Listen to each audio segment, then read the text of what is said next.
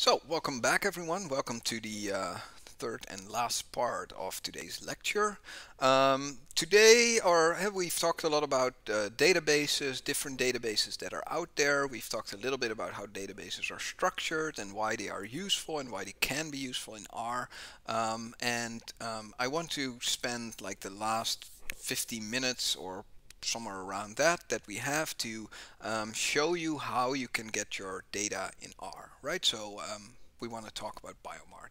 And of course, if you want to have data in R and this data is available online, then of course you can manually search, create your Excel file. But this is kind of manual slave labor because you have to just copy paste stuff from the website into your Excel file and kind of do it yourself. And I've did this many times, right? Sometimes you run into a database where the database itself does not provide a different way of getting your data. So the data is in their database and the website is presenting you the data, but it presents it to you in a way that you cannot easily bulk download it.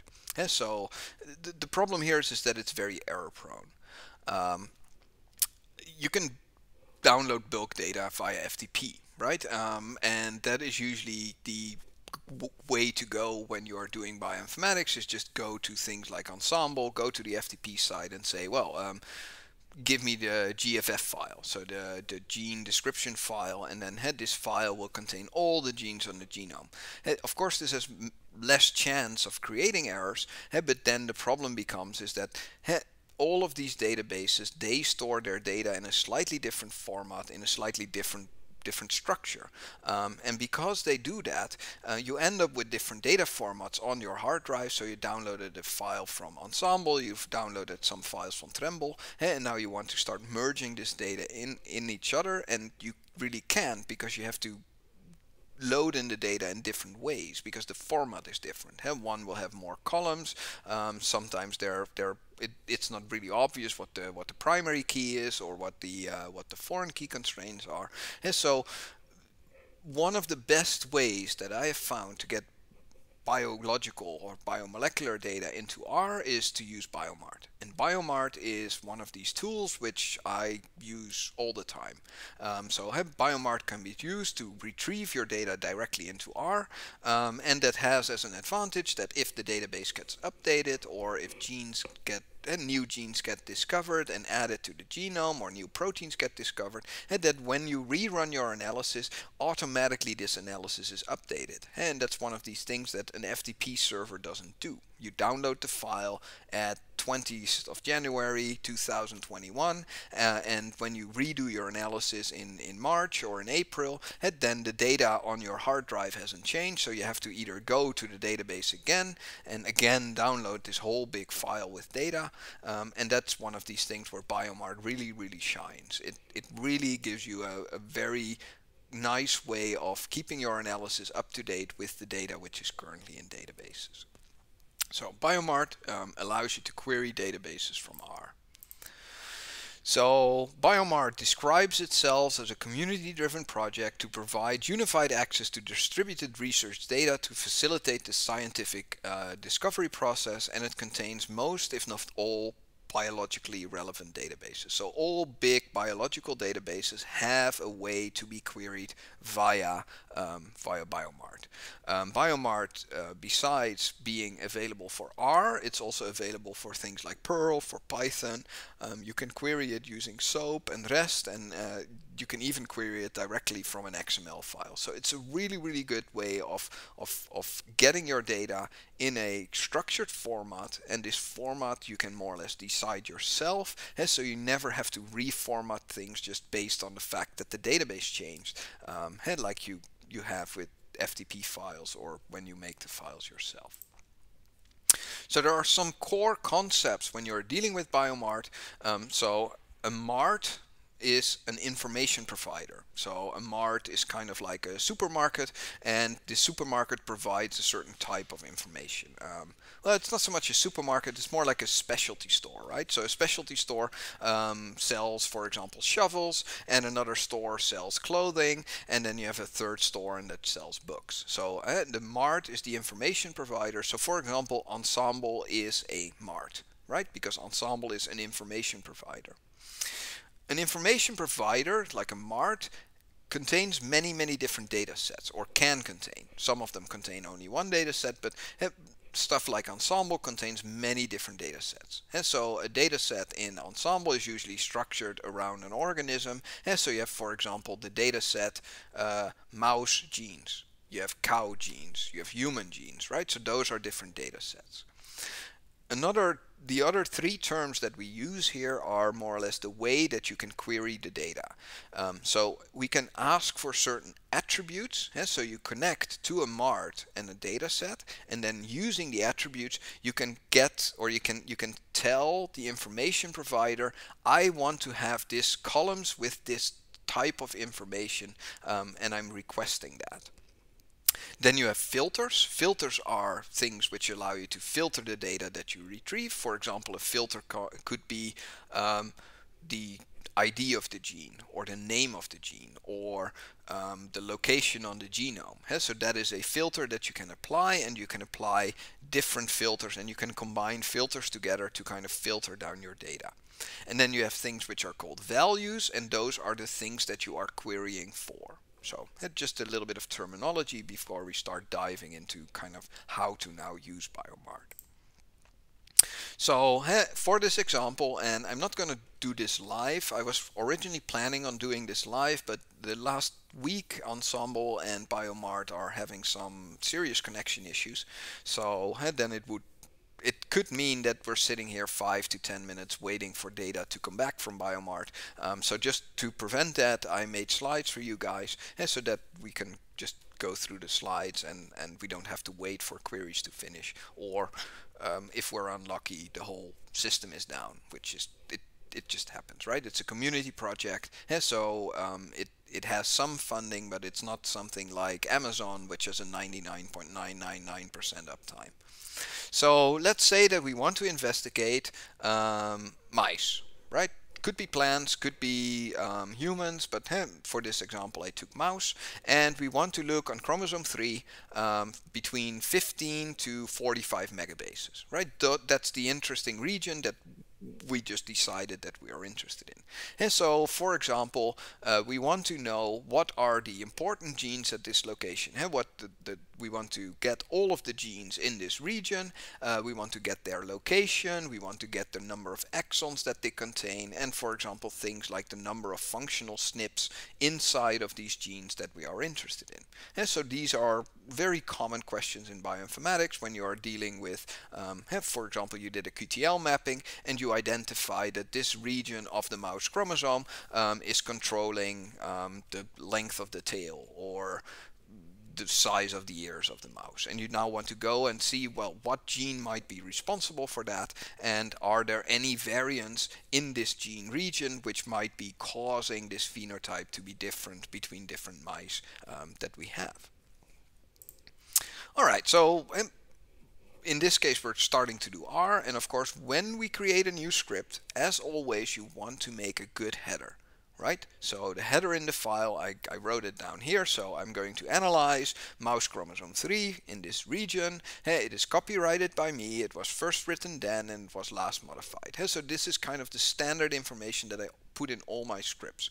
Right? And after we've created a good header, we load the biomaRt library. Of course, we have to install it first, but after we've installed it, we can just load it, and then we have to set a working directory, because we have to work at a certain path or at a certain part of our hard drive, because we just don't want to save everything in C user documents. And so we set our working directory to where we want to store our data, so where we want to write files and where we want to read files. Although we're not going to read files because we're going to get our data from biomaRt into R directly.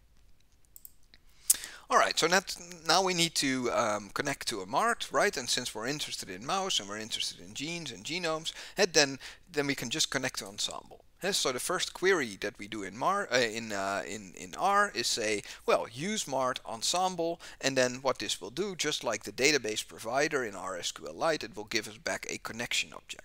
So this connection object is a variable which contains the ability to do queries on.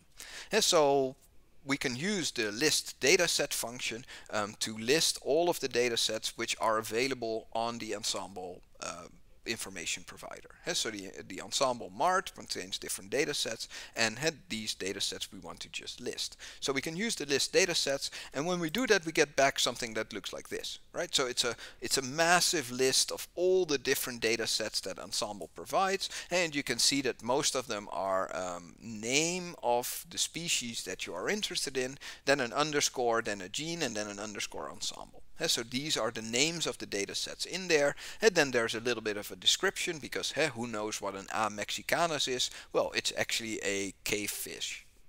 I didn't know that. But if you're interested in your species, then generally you know the scientific name.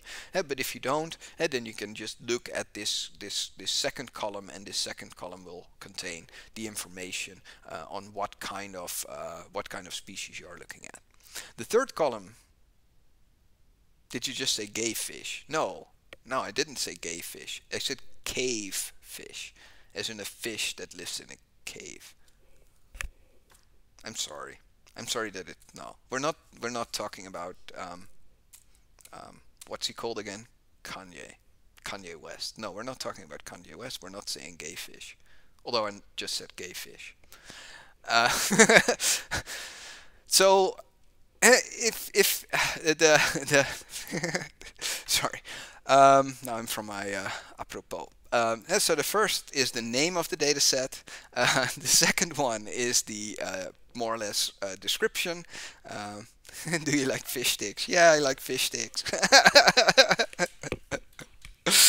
All right, come on, people. Like I know we're already at this for like 2 hours and 17 minutes or something like that, but 2 hours and 20 minutes actually. So I'm using my overlay. I can see how long I streamed. I really like the thing.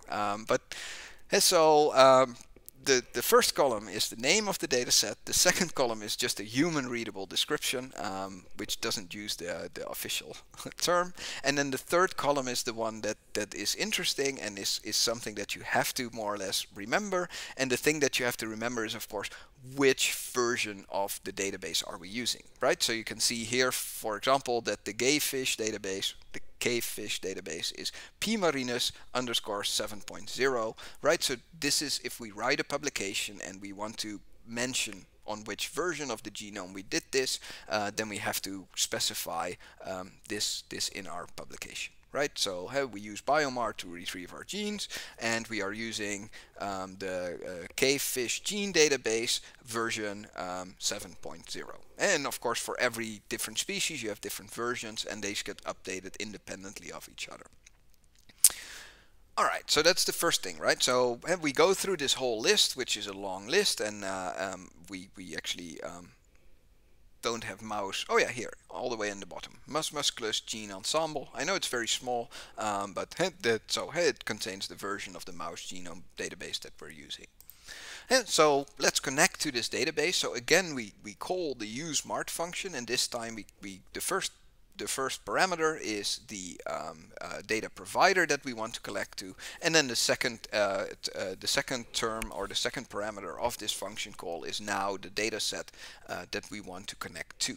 Right, and we again just override our Mart object, and this will now allow us to query the attributes and the filters which are available for this data set. Because of course, different data sets have different attributes, right? Every one of these data sets is kind of a big Excel table with information, but some things are available for mouse, which might not be available for cow, and some things might be available for fish, which might not be available for mouse. And so we have to know which attributes we can query, and which filters we can use to ask the database, right? So, and as a tip, normally there are like thousands of attributes, so I generally focus on the first like 20 or 30, or I use the grep command to search for something very specific. But just saying list attributes mart will just run down like a massive amount of data on your screen, and then you have to scroll up and start looking. And so it's generally the things that you want are in the first like 50 to 100 attributes, because those are the most used attributes. So if we list the first 10 attributes from the MART, right, then we can see that we can retrieve things like the ensemble gene ID. We can retrieve things like the gene description, the chromosome name, the start position, the end position. Is this gene on the positive strand or the negative strand? On which band is this? And this is relatively old, and I don't think we talked about this, but if it, in the old days, when before sequencing became very well, cheap. It's not cheap, but it's cheaper than it was, right? But like 15 to 20 years ago, locations of genes would be by chromosomal band. So it would say 5p7q3, and this would describe where on the genome it was. And this is based on more or less looking through a electron microscope at the chromosomes, and then when you see the chromosomes in the electron microscope, you see these little bandings, and these bandings are due to higher and lower GC content, but they used to originally use the bands to identify positions of the genome. And something like OMIM, they still mention which band a certain association was or is on. And then we can list the filters. So the filters are things like chromosome name, so we can filter down by chromosome. And we can filter down by start and end position. We can also filter by the bands, of course. And we can use things like markers, and we can filter based on strand. But the thing that, of course, we want, because we wanted to look at mouse genes, chromosome 3 from a certain position to a certain position, number 9 is the filter that we want, right? Because the filter that we want is the chromosomal region, which allows us to specify a chromosomal region, saying chromosome 1 double point from 100 base pairs to 10,000 base pairs on the negative strand. Or we can say from chromosome 1 from 100,000 base pairs to 200,000 base pairs on the positive strand. Right, so the attributes are the things that you retrieve, the filters are the things that you are going to provide the database. And so the filter that we need is obvious. The obvious filter that we want to use here is chromosomal region, because we're interested in mouse. We found a QTL, so we found an association, and now we want to kind of drill down which genes are there and which other things can we do with it. So let's define an initial value for our filter. So I'm just going to say that, okay, so I have to make a decision, right? Do I want to look at the positive strand, or do I want to look at the negative strand? But in this case, I just want to look at the positive strand, right? And normally you would look at both strands, and you can actually drop the fourth parameter here. So you can just say 3 double point 15 million double point 45 million, and then you close your string, but hit the last double point 1. It allows you to say I want only positive or only negative strand, but you can just leave it out and then you get all of the genes. But for this example, I just said, well, let's limit ourselves to genes on the positive strand. I actually had a discussion with a PhD student recently who said, the next time that I'm going to look for a PhD position, I'm going to make sure that the gene that they are working on is on the positive strand, because strandedness in DNA, it just drives you crazy. If your gene is on a negative strand, you will mess up the direction, because it's much easier when your gene is on the positive strand. So in this case, even though the causal gene might be on a negative strand, we're just limiting ourselves to forward strand. And of course we want to try to retrieve all the genes that are there, so we try to retrieve the gene IDs. And so I define my region, and then I define my attributes, so I just make a little variable, and the attributes that I want to retrieve are the ensemble gene ID. Right, so just give me the IDs of the gene in this region. Right, and now we can execute the query, and this is kind of the core of biomaRt. So biomaRt provides this getBM function, which is get from biomaRt, and so we execute the query using this function. So what we say is we say get biomaRt, the attributes that I want to retrieve are my attributes, the filter that I'm going to use is chromosomal region, and the value that I'm going to provide the database is the my region. And then I have to specify in which MART I want to search, so I have to specify MART equals MART, because my variable that I defined, the connection variable, is called MART, right? We defined that before. So the MART is MART just means that use this information provider and this data set.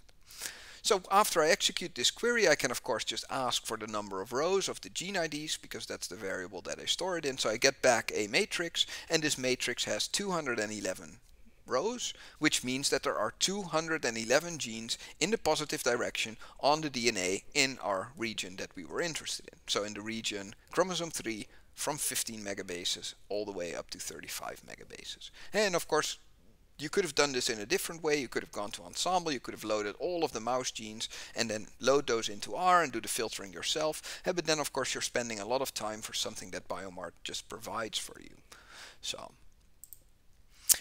of course we can get our attributes, we can extend our attributes, we can add more attributes to get more information. Because getting the ID is not enough. We also want to get some other information. For example, we might want to get the gene symbol, because normally you don't mention the N-G and then the ID, you just mention the mouse genome information system symbol. So just like in humans, mouse genes have names which are more or less they are decided on by a committee and they're linked to humans to have a common vocabulary. So when we talk about a certain gene, everyone knows which genes you mean. Then I'm getting the description of the gene as well. I'm getting the chromosome name, so because I want to know where the gene is located, so I'm getting the chromosome name, the start position of the gene, and the end position of the gene. So I can just extend my attributes with making a little vector with all the things that I want to retrieve. Again, I can use the getBiomaRt function, and here I show you the first 10 elements. And so what you see is that more or less the first gene located in this region. I don't know if the list is sorted by start position. Probably not. Probably just gives you back in a random order. But the first gene that is there, it's called GM24704, and it is a predicted gene. So it's not a real gene, it's just the computer said that there was a gene, or this region looks like a gene. So it doesn't have it's not a proper gene, so to speak, and it's located on chromosome 3 from here to here. You can also see that it gives back microRNAs and stuff, right? So why? I didn't want any microRNAs or predicted genes. I was actually interested in real genes, right? Real genes which code for proteins, because I have this association and I really want to find a gene, and I don't want to deal with things like microRNAs and just predictions, right? I want to make sure that it's real. So of course I can now do two things, right? I can add the biotype as a column. So I'm just going to say my attributes, and then I'm going to say comma biotype, and then it retrieves the biotype, because the biotype is either microRNA, link RNA, predicted gene, or protein coding gene, right? So a protein coding gene would be the thing that we are looking for. And so you can add the biotype and do the filtering yourself in R, but you don't have to. You can just make your filter more complex, and you can filter for the gene's biotype. And so instead of just retrieving all the genes, which includes microRNA and predicted genes, we can just make our filter a little bit bigger, like we did with the attributes, and tell the database that we are only interested in protein coding genes.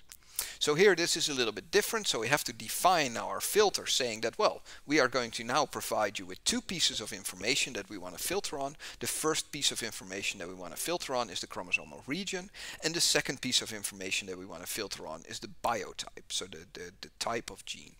Of course, now I have to define the values that I want to search for, and here you have to be careful, because this now needs to be a list, because you can provide multiple regions, right? I don't have to limit myself to one region, and I don't have to limit myself to one biotype. I could specify 3 biotypes or 2. I could say give me all the protein coding genes and microRNAs.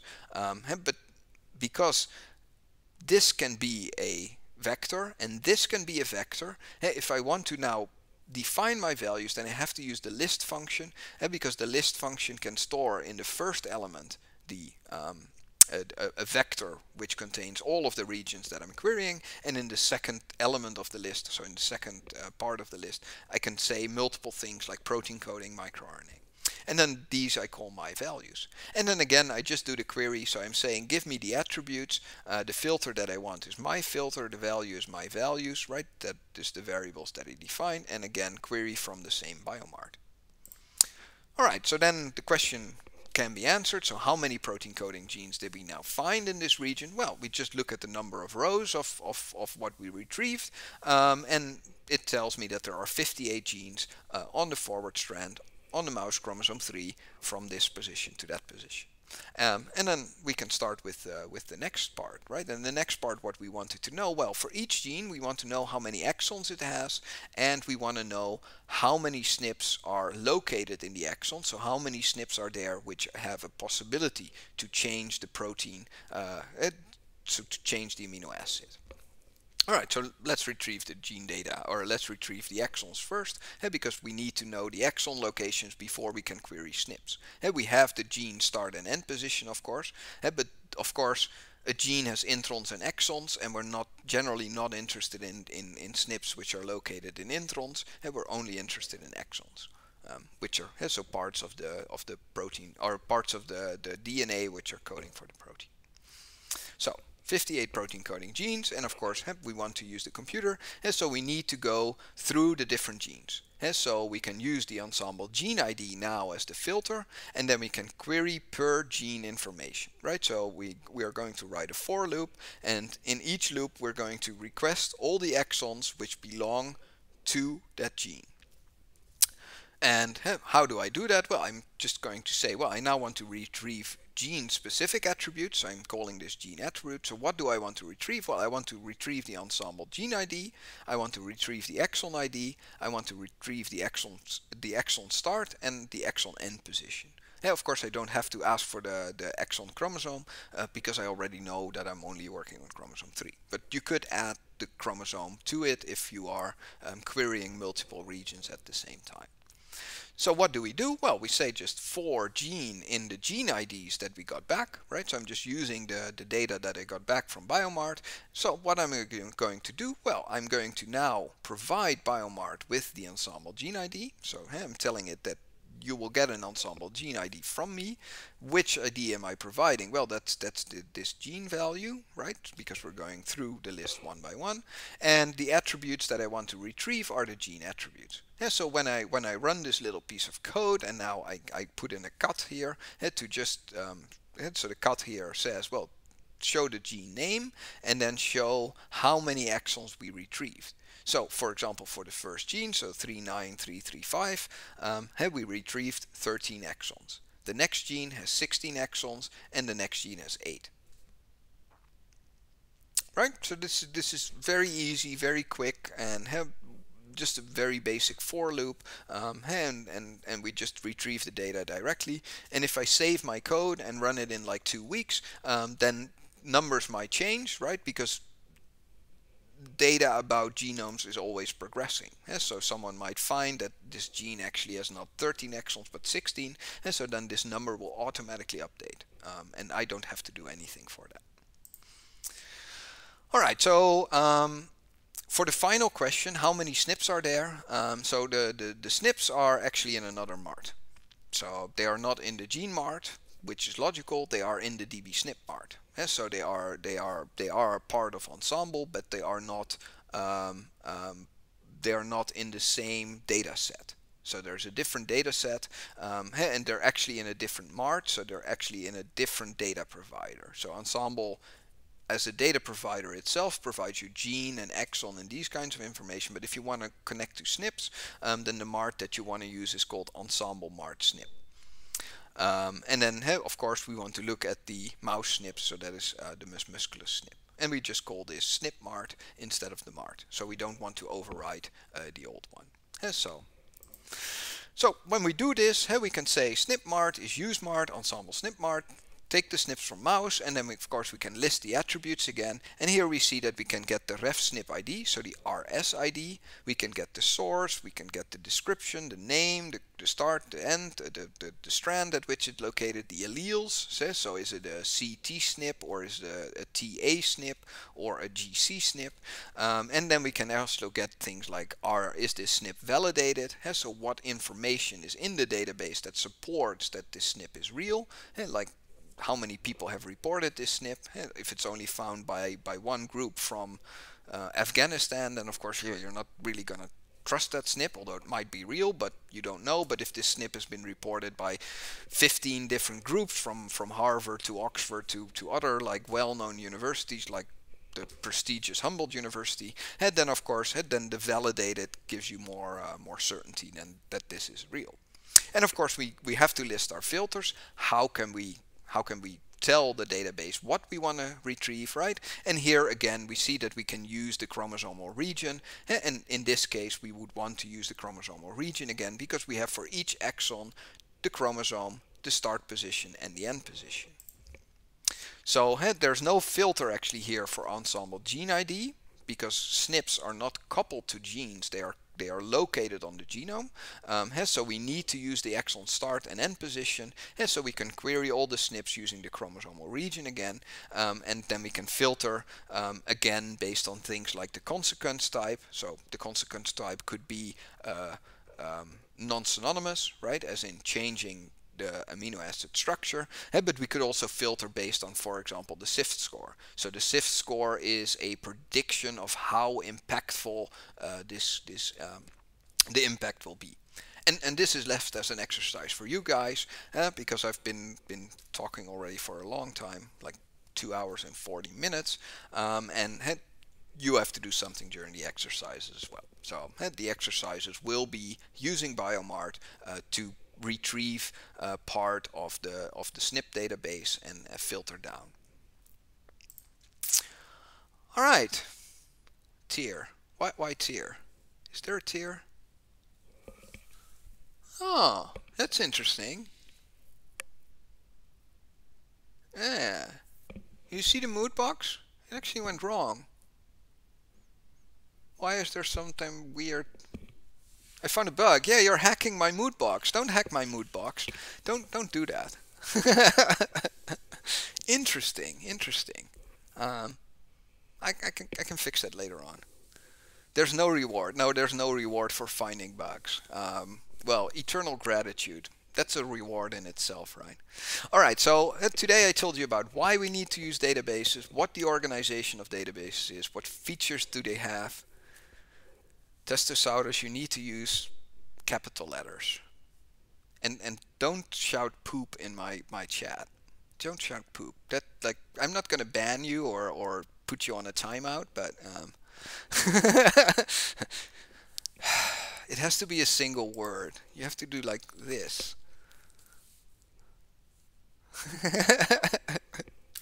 All right, so I told you about databases, organization, features, types of databases, list some important databases, some examples, and I told you about biomaRt and the examples that belong to that. So that's more or less it for today.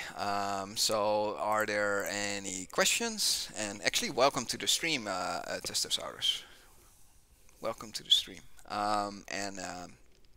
Questions? I will actually stop the recording now, and then we can just use the last like 20 minutes.